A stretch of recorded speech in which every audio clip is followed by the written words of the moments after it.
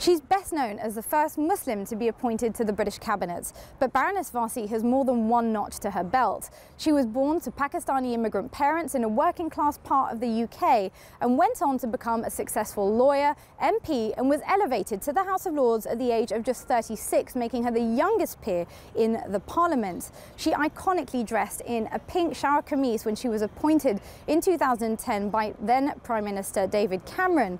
And she has since then taken a very prominent role in British public life, speaking out on issues of Islamophobia.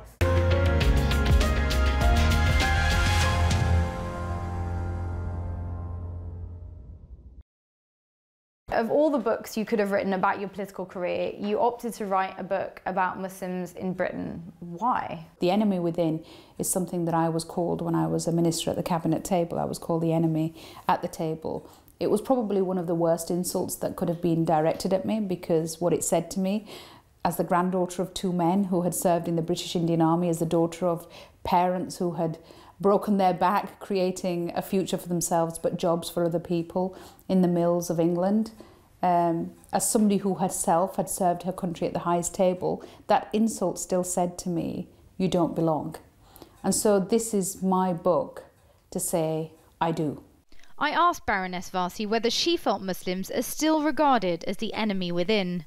That battle is still ongoing, but it's not a new battle. It may be new for British Muslims, but it's a battle that communities in this country have had over hundreds of years. There was a time when in Britain we thought the Catholics were the enemy within.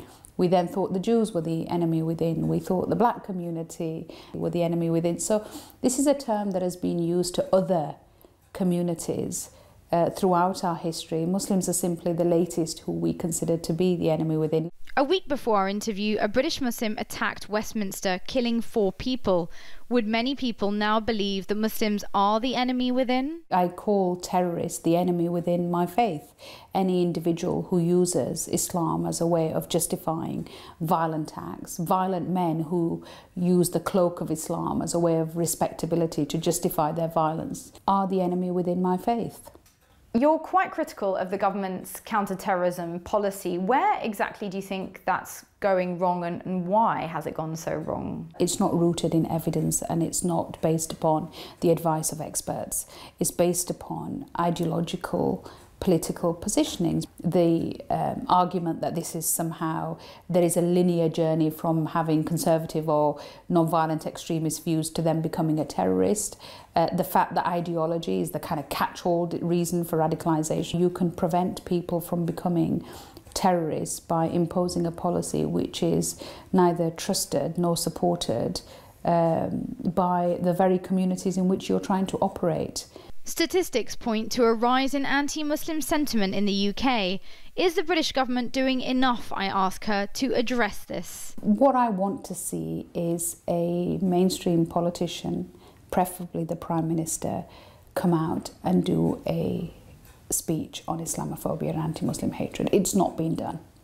And it's sad that the only speech about Islamophobia that has been done by a mainstream politician was by a Muslim, by myself in 2011.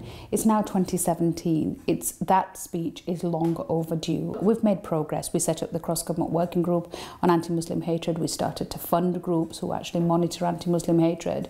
We asked police forces to start to disaggregate hate crime. All of these are great progress, but I think we need to set out a vision.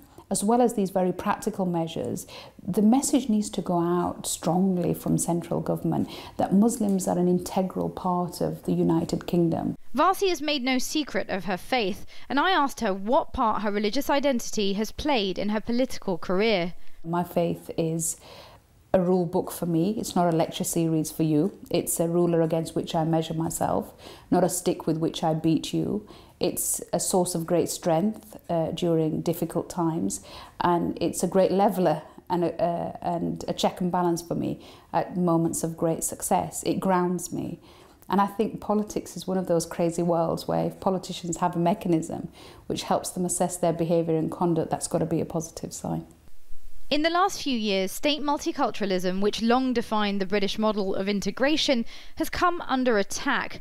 I asked Warsi whether it has indeed failed. You know, multiculturalism for me is the British-born Pakistani working-class girl who turns up at the first cabinet meeting in a pink shalwar kameez. That's multicultural Britain. It's a moment we can all celebrate. I think what has failed is where successive governments, or indeed local governments, felt that the way in which you deal with issues around deprivation and lack of opportunity in minority communities is to silo them off. State multiculturalism became the crumbs off the table. What should have been happening was creating policies which gave minority communities a stake in the cake. Although she initially backed Brexit, Warsi subsequently changed her mind. What was it that led to that switch? I referred to people like me and others like me as hello world Brexiteers. It was a moment to open up our borders and look further afield than Europe, rather than the message that won the Brexit vote, which was shut down the borders, put up the barriers, and we're little islanders again. And when I realised that actually what Britain thought it was voting for was little island Brexit, and that little island Brexit was never going to be delivered, and we were using the most toxic and divisive language and imagery to try and get people to vote for Brexit, I looked at the people who were on that campaign, and like I said at the time, they're not the kind of people I would have got on a night bus with, so why was I campaigning alongside such people on such a toxic, divisive message? Thank you so much for talking to us today.